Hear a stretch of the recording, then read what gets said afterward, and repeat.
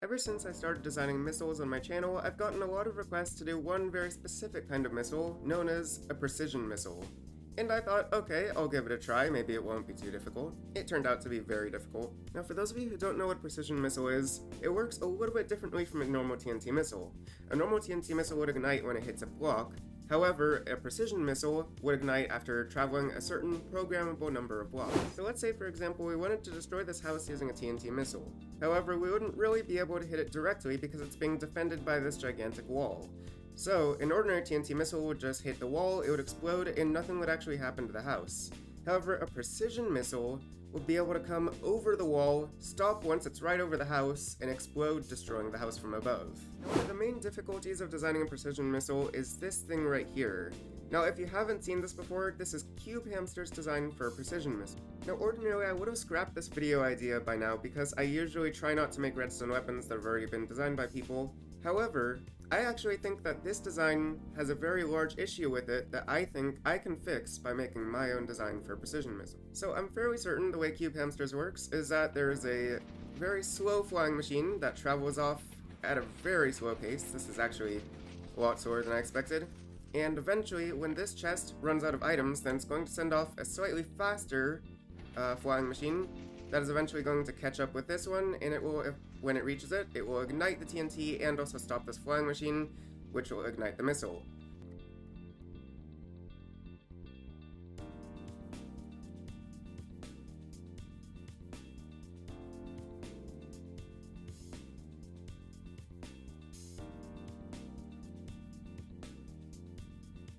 It's a really smart and unique design, and I've seen a lot of copies of it floating around.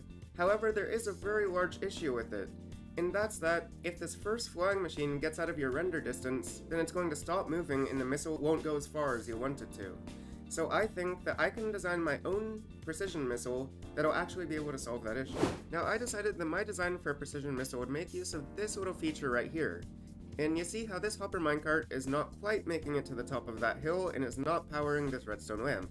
And that is because it has some items in it. If we were to take these items out, the hopper minecart grows lighter, it can make it to the top of the hill, and it powers the redstone lamp. Now there's another part of this also that's going to make our design work, and that is that if we have another hopper minecart down here, it's going to gradually take items out of this hopper minecart every time it passes over it. So as you can see, it's going to eventually drain all of the items out of this hopper minecart, and that's going to eventually make it light enough to travel all the way to the top of the hill and power the redstone lamp.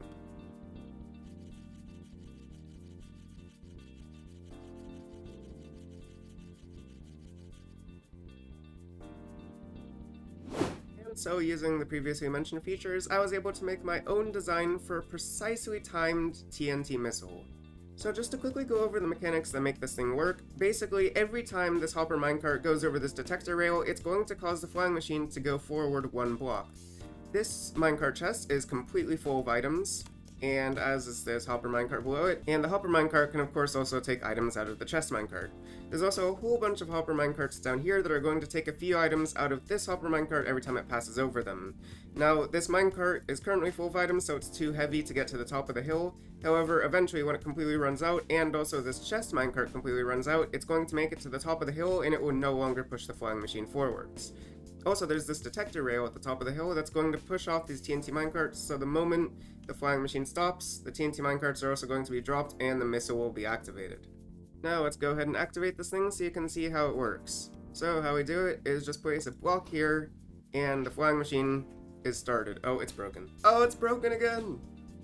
This thing is so annoying. It works perfectly fine when I'm not recording, but of course the moment I start recording, it wants to break many times in a row. But finally, I think we finally have everything working, and as you can see, the hopper minecart is going almost to the top of the hill, doesn't quite make it, it goes straight back down, and each time the chest minecart is going to lose just a few items. Now, once it runs out and these hopper minecarts are completely full, then eventually it's going to stop the whole machine and ignite the TNT minecarts.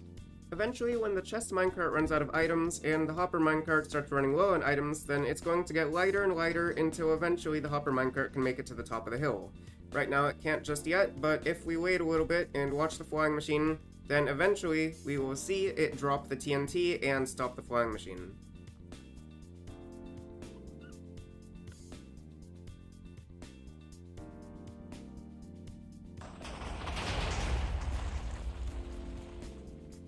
But anyways, that's going to be the end of today's video. I hope everyone enjoyed, and there were a few scenes that I was going to add to this video that unfortunately I had to cut because I was getting a strange problem where having my recording software and Minecraft open at the same time would cause Minecraft to crash.